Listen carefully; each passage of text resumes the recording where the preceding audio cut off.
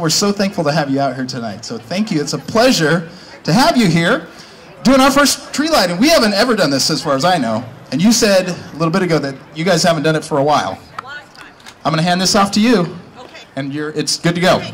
Yep.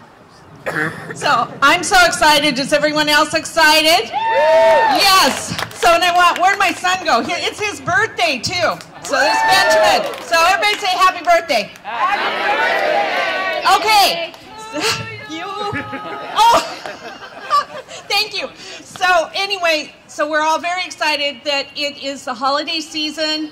We love it. Tomorrow is a Christmas parade. I hope everybody's coming out for that because that's another wonderful event in Springfield. And you can, we have, I think, 11,000 pieces of candy that we personally as a council are going to be distributing for everyone. That. I know, and Honolulu did not hear that. So, but we're here to light the tree tonight, and then everyone can continue and see what a beautiful trees we have out here. So, and I just want to say for all of you with children that I hope you read lots of Christmas books, and my favorite Christmas book, and I hope you read it, is Polar Express. Yeah. Ah!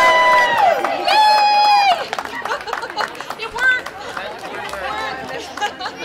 So is that not beautiful? And it was decorated to go with the stained glass. So when you step back, you can see that too. So thank you all for coming out.